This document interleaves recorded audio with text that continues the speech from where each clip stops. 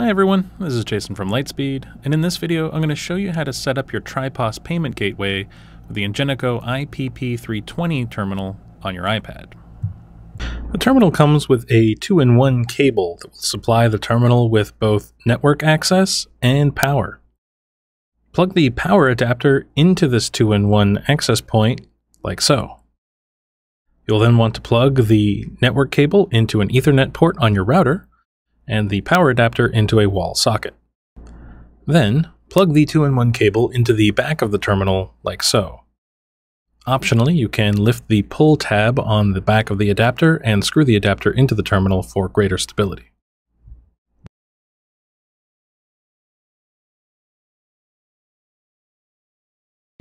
Once powered on, the terminal will run through its boot up process and, assuming it's not already paired with another account, it will end in this activation code screen.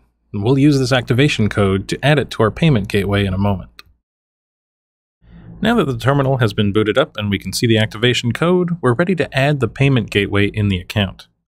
To do so, open the main menu and switch to the retail side of the app. Tap Settings,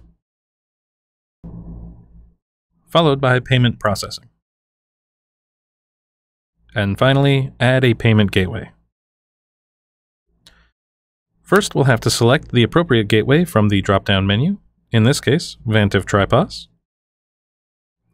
And then we'll have a configuration screen in order to set up this gateway. The first thing you'll need to do is name the configuration. You can name this whatever you like, but for simplicity's sake, I'm simply going to call it triPOS. And then you'll have to fill in the gateway credentials. These credentials would have been emailed to you, and it's very important that you copy and paste them exactly as they were sent to you. If anything is even slightly off, you will not be able to accept any payments.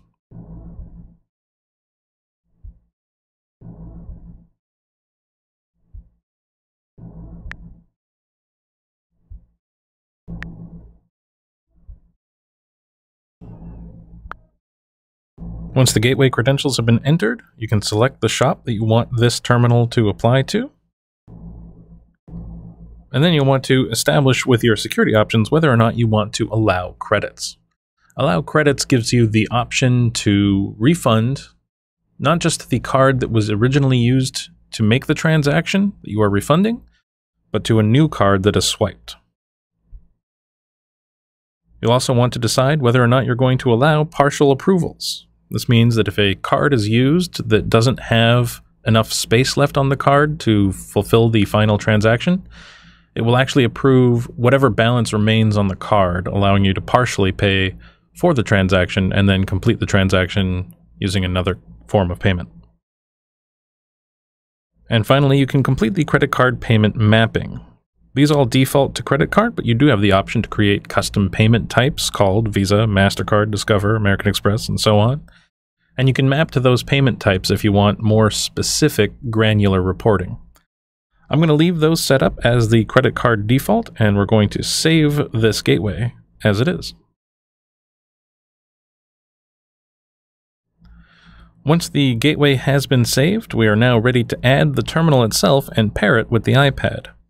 To do that, we'll go back to the main menu and hit the credit card icon at the bottom of the menu. And that will take us to the payment terminal section of device settings, where we will find the Add a Payment Terminal option.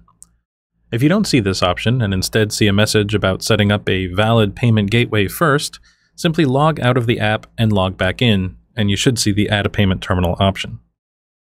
Once you tap that option, you'll be asked to name the terminal. Again, this terminal can be called whatever you want, and I'm simply going to call it Terminal. Tap Next, and it will ask you for the activation code that should still be visible on the screen of the terminal itself. Terminal ID is entirely optional. Once you tap Next, you will see that the payment terminal is pairing. The screen on the terminal itself should advance past the activation code screen to a triPOS logo screen, and you should see the payment terminal has been paired successfully green checkmark on the iPad. Tap Done, and we are now ready to begin a test transaction to make sure that everything is working properly. Let's open the main menu. We'll leave the Retail Manager side of the app and start a new sale. Tap the magnifying glass to add an item to the sale. And then you can tap either the card or more payments option at the bottom. I'm going to tap card, and that will kick things over to the terminal, which will then provide instructions on how to proceed. Tap, insert, or swipe the card.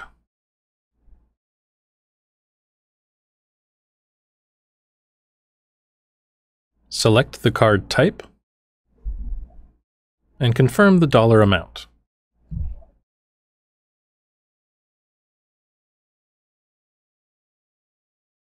Once the terminal has approved the payment, that approval will be sent back to the iPad and we will see the payment successful notification in the app.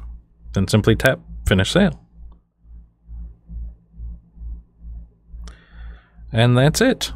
You have a fully functional terminal and you are ready to accept card payments. That concludes this video, and be sure to check out the Help Center for more information and videos.